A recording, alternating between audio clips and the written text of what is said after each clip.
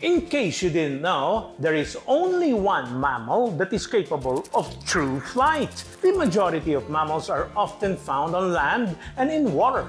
The true flight of mammals is very rare. However, one mammal has the ability to fly, and that is the bat. Since they have fur and they are warm-blooded and they nurse their babies with milk, bats are considered as mammals.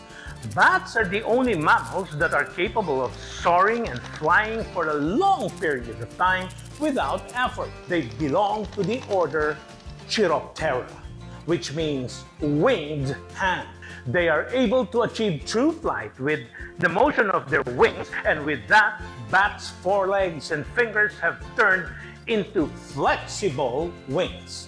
Just saying, in case you didn't know.